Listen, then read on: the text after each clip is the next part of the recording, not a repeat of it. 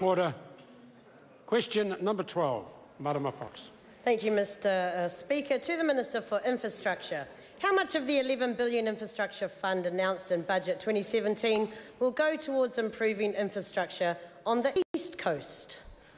The Honourable Simon Bridges. Speaker, on behalf of the Minister of Infrastructure, this government's allocated $23 million in capital to Tairāwhiti District Health and other projects to upgrade medical facilities in the region. Further, at least $6.5 million in capital has been allocated for transport upgrades in the region, including the construction of the Panico and Wallace Hill slow vehicle bays and the Motu Bridge replacement.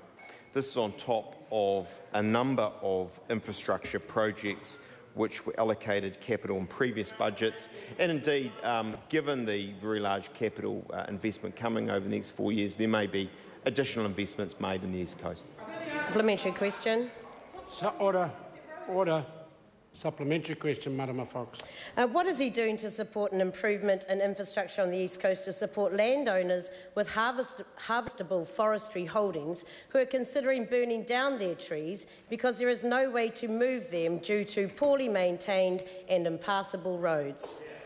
The Honourable Simon Bridges. Well, on behalf of the Minister of Infrastructure, the Minister of Primary Industries and the Associate Minister are probably better placed to answer that, but I'm broadly aware that we have afforestation programs at work at the moment on the East Coast, and I also know that through our Tairāwhiti Regional Economic Action Plan there are specific measures in relation to both forestation and also in relation to processing to ensure viable economy and environmental measures in the area the member speaks of.